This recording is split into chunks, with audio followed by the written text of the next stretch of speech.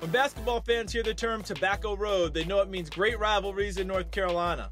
Duke, North Carolina, NC State, and Wake Forest all have great programs and treat their fans to great rivalry games year after year. The high level of play on the college level has inspired high school stars in Carolina to strive for greatness as well. And in Greensboro, North Carolina, Theo Pinson is doing exactly that. The McDonald's All-American is one of the top 10 players in the 2014 class. I just think I'm a do-it-all type of guy. I can pass, dribble, shoot, and now I'm starting to work on being active on the defensive end. I know how important deflections and stuff are. Pinson led Wesleyan Christian Academy to a state championship in his junior season, and he's shooting for back-to-back titles before he heads to college.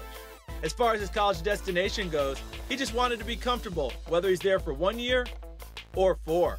Just relationship with the coach and feel at home. You never know how long you're going to be there, so you want to just go. You want to be comfortable with everybody there, the friends, the academic advisors, all them types of people. Pinson found what he's looking for right there on Tobacco Road as he's committed to the North Carolina Tar Heels.